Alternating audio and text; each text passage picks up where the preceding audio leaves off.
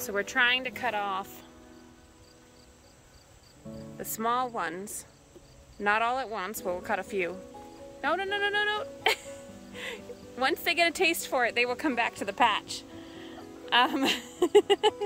You so wanted to chuck it. Because we want to make sure we're focusing on these guys. You can see how big this thing is. There's one by my feet here, that's a little smaller. There's one over here. There's one, oh, I'll have to walk around, over there.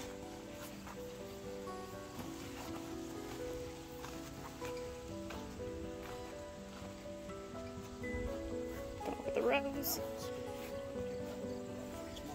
It is. That one's really nice. You can see size-wise.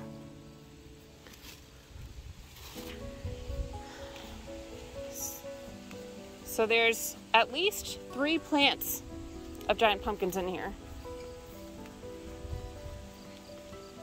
And that's the big guy. There, the first big one. This one, and then there's one over here on the end. Watch the tomatillo plant. Oh, and the little pie pumpkin here. But here's the other one. Really nice color on that one. And then we have summer squash at the end here. And 2 more summer squash on the end of the corn there. I don't see a lot more little ones. We cut off a rotten one. Need to pick that summer squash. But we need to spray some BT at the bases on the vines for the vine borer, and then we'll probably also fertilize these guys. We haven't been good at feeding it.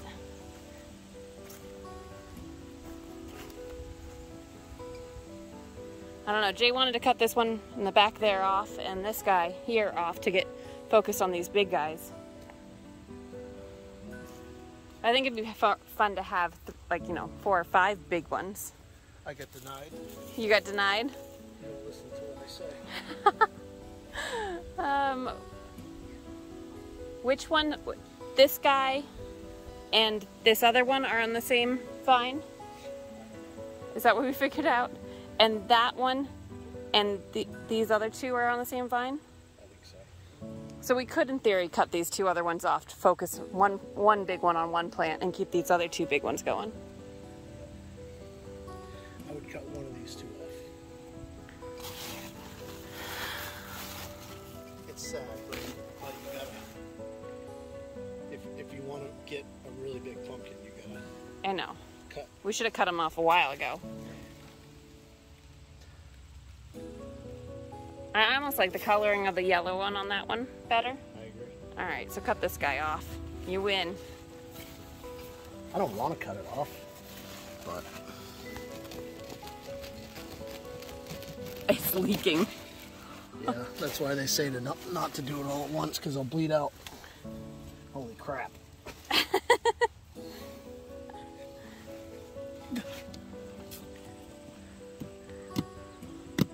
You want to go weigh it? Yep. All right, we're gonna go weigh this one.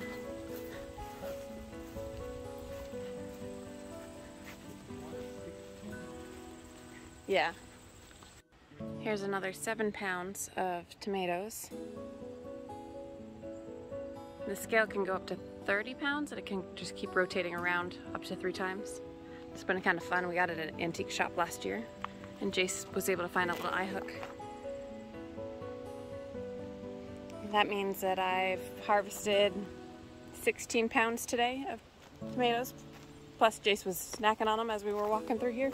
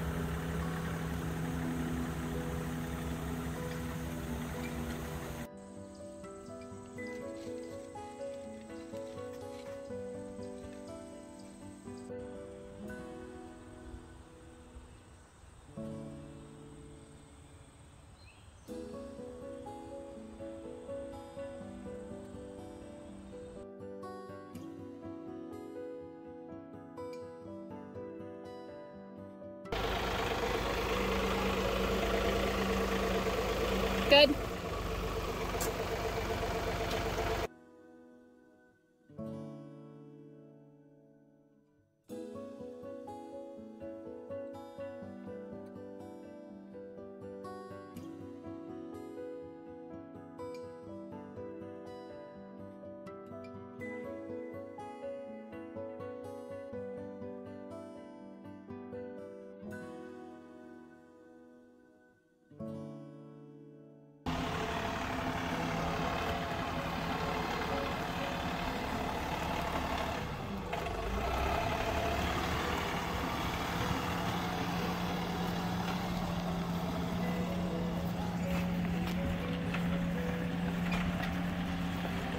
So the plan right now is to empty that down because it's partially composted and put it into the big pile that we have down here in our lower lot and mix it in, and then that way, as we get a lot of the really good food scraps as we're cooking and making a whole bunch of sauce and pickling and everything, then this will allow us to have space that's a little more contained from the animals. Don't really want to attract a bunch of bear and stuff up to the property. To this pile here, we already get plenty. So Jay's gonna empty this down here, and that will mix in with this other compost pile we have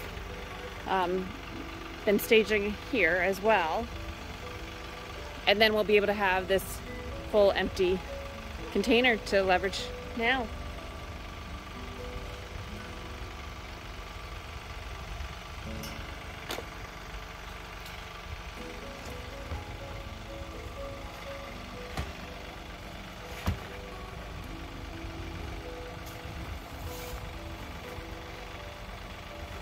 So there is a little bit of fresh stuff, mostly it's onions. Shouldn't be a big problem there. And some paper towels. I think we'd added some mulch in there and stuff like that earlier this spring.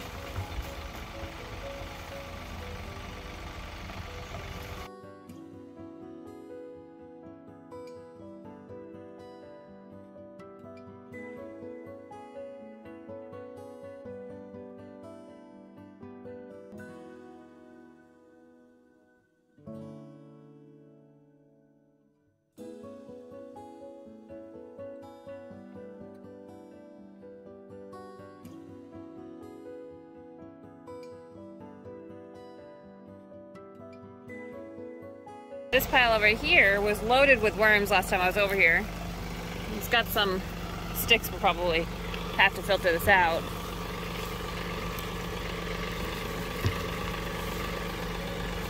See what I can find.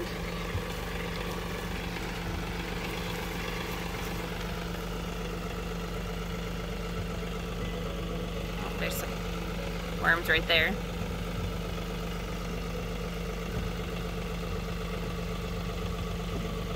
Looking pretty healthy.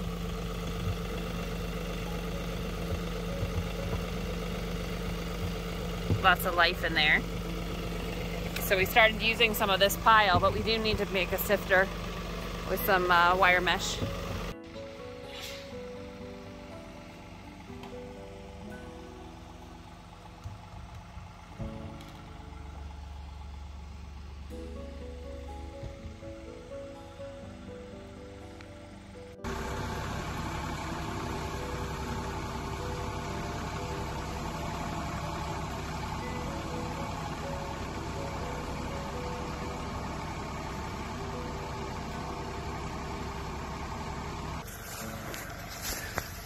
Completely gone inside. What a shame. We'll get a little bit out of it, but